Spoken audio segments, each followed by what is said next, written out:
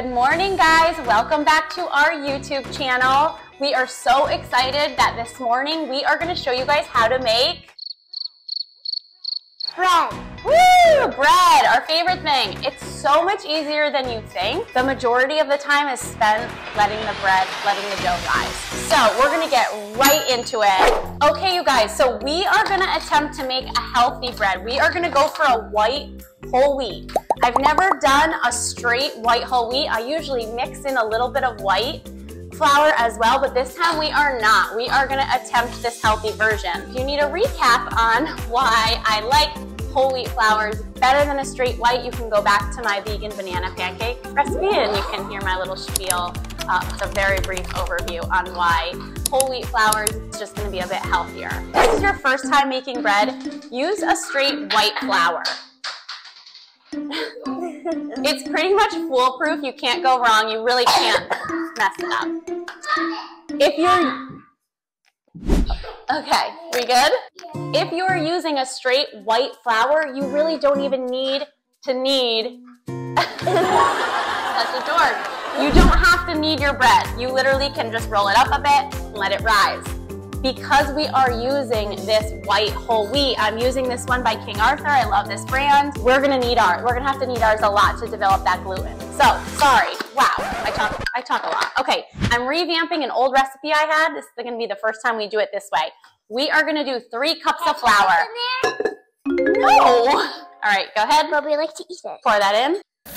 Good job. Dun, dun, dun. Nice. Okay, you're gonna do the 2nd cup. You've got a lot of toys today out. Because we love toys. Yeah, I'm well aware. Another cup. This is not very many, not very many, not very many. Oh, why would you dump it up so high? You know better than that. You. Oh no. Well.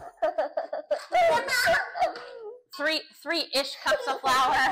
All right, last one. I'll do. It's only 4 ingredients, I believe. I think it's 5. I don't know. Okay, so all that's gonna go in this bowl is flour and salt. I'm just gonna use some Himalayan pink salt here. With a white whole wheat, you want it to be salty. These are gonna taste a little bland if we don't use enough salt. So I think I'm actually gonna do 2 full teaspoons of salt here. That's pink. Yeah, it is pink. It is pink salt. You can use any kind of salt you want. Close to the bowl, nice. You stir that. Now you're gonna pour the next one. And then I'm probably gonna even add some sea salt to the top. You wanna try to get that in the bowl too. Okay, so we have our flour and our salt in here. All we're gonna add, I'm gonna do it in here so you guys can see it. We're gonna do 1.5 cups of warm water. I am gonna show you how to activate your yeast, just making sure that it's alive and that it's gonna work. You do not have to do this. I'm just doing it to show you guys. It's actually kind of cool. I'm sort of gonna geek out when it starts foaming and frothing on the top. I'm gonna use 1.5 cups of warm water. If you use hot water, it could kill the yeast, so make sure it's not too hot.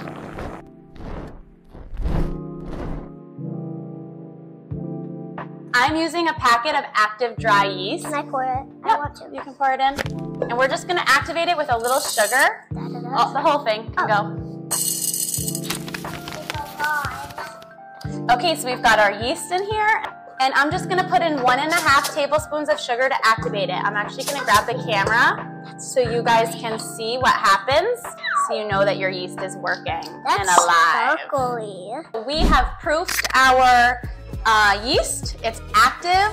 It's sat here for about 5 minutes. You can let it sit for 5 to 10 minutes in the warm water. There's 5 ingredients in this bread. It's flour, salt, yeast, water, and sugar. That's all it is. If you use a straight white flour, you are not going to be able to mess this up. I promise you. We'll see how this goes with our white whole wheat. We're going to try. We're going to try to make a super healthy bread. Can I pour that? Okay, you want to pour it in? We're just going to pour our wet into our dry. Just be real careful that it all gets in the bowl. Perfect. All of it in. Okay, and then you're just going to give it a stir so that it all comes together. This is our first go with a microphone, so there was only 2 in the pack. This is gonna make you crazy loud. Why are you so loud? You're already very loud, so you don't need a microphone. Okay, guys. Very loud. Now, because I'm using the white whole wheat, Touch that. hold on. I am going to use a KitchenAid with a hook. I'm going to knead it for about 10 minutes. You don't need a KitchenAid to do this. Okay, sorry about that. All right, so because this is what our dough looks like right now. I'm still trying to get all the flour incorporated. Because we're using a straight white whole wheat, I am gonna use a KitchenAid with a hook, and I'm gonna knead this for about 10 minutes. You do not need a KitchenAid, especially if you're using white flour. Again, you don't even need to really knead it. But with the white whole wheat, it really needs to be very well kneaded. So instead of us sitting here laboring for 10, 15 minutes, I'm gonna put this right in the KitchenAid, and we'll be back in a little bit. Gosh, can you imagine if this fell? Okay, you guys, I am back. I have my dough here. It has been kneaded for about, I didn't do the full 10 minutes. I did about 6 or 7 minutes. I am actually going to split this in half. I'm gonna make a flatbread and a loaf. All you're gonna do is you're gonna make sure that you can grab this into a ball. All you're gonna do once it's in a ball like this is you're gonna put a piece of saran wrap over it. I like to put a towel over it to keep it nice and warm, keep a draft out, and you're gonna put this somewhere, the warmest place you can think of in your house, and you're gonna let it rise for a few hours. It doesn't need much. Anywhere between, I'd say 2 and 3 hours. If you're going out to run errands or you're not gonna be around for a bit, the longer the better, that's fine. Like I said, I'm gonna split mine. I'm gonna put it into 2 bowls because I'm gonna roll out one for a flatbread. There you have it. So easy. See you soon. Okay guys, I am back. The kids are playing nicely, so I'm not gonna disturb them. I'm just quickly gonna show you the dough that I let rise for it's been about 3 hours. It probably could honestly use a little longer, but I'm pretty excited about this. Okay, so I'm just going to take this out of here. I do have a Dutch oven. I'm not gonna use it because I wanna show you guys you can literally just put this on a cookie sheet with some parchment paper and bake it, and it comes out fine. So I'm not gonna use my Dutch oven. So we're just gonna get this out of here. I'm just gonna pop this in the oven at 400 for, it's gonna be about a half an hour, maybe a little less. Don't forget, I did split this in half. Okay, I'll be back soon.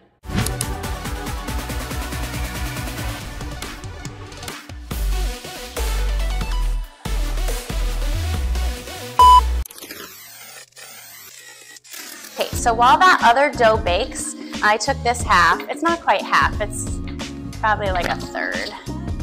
I am just gonna roll this out to make a bit of flatbread so that we have 2 different types of bread.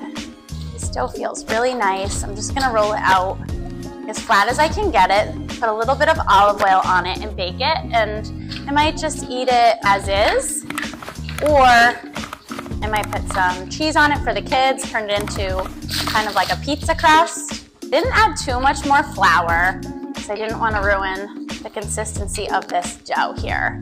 Just kind of gonna pinch the ends around here.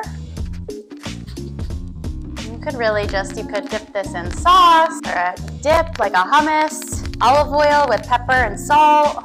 Okay, I'm gonna brush it with a little olive oil. I have this yummy olive oil from Italy that my parents brought back for me when they went. I'm just gonna give it a quick little brush here. I'm gonna throw a little bit of salt on the top. With a white whole wheat bread, it does come out a little blander usually, so you do want to salt in it. Saltin? No. You do want to salt it. Okay, this one is only gonna need about 10 to 12 minutes, maybe not even, somewhere between 8. I'm gonna watch it very carefully since I upped the temperature on the oven. So I'm gonna go ahead and pop this in as well, and I'll be back in a bit with the kids to taste test. Okay, you guys, so this is where my mic isn't turned on and you cannot hear my voice. Instead of attempting a voiceover, I'm just gonna summarize what I'm saying here and how this flatbread turned out. Max went to go take a humongous knife. Max was requesting granola butter, which I didn't end up putting on this. It was so good. I ate the entire flatbread in the first day. I ate it all that night. You can open it. I kind of show you how you can open it and make it into a pita. The texture was so good. The flavor was so amazing. Mia loved it too. Max loved it too. It just has some olive oil and some sea salt on it. At first when I took it out, I thought it should have been cooked a little longer, but it actually was perfect. I actually left it out on the counter like all day because we were running out somewhere, and when I came back I ate the rest at night and it was still really good. I didn't even put it in the fridge or anything like that. Sometimes like with a whole wheat bread you can really taste that wheat flavor. You could not. So I will reiterate this. Knead your white whole wheat or your whole wheat or your wheat grain flours. Okay, we're back here with the loaf. I'm just telling you guys here that we baked ours for about 25 minutes and it wasn't quite done. I did go ahead and put it back in the oven for a bit. So go ahead and set the timer for 30 minutes. Check it at the 30-minute mark.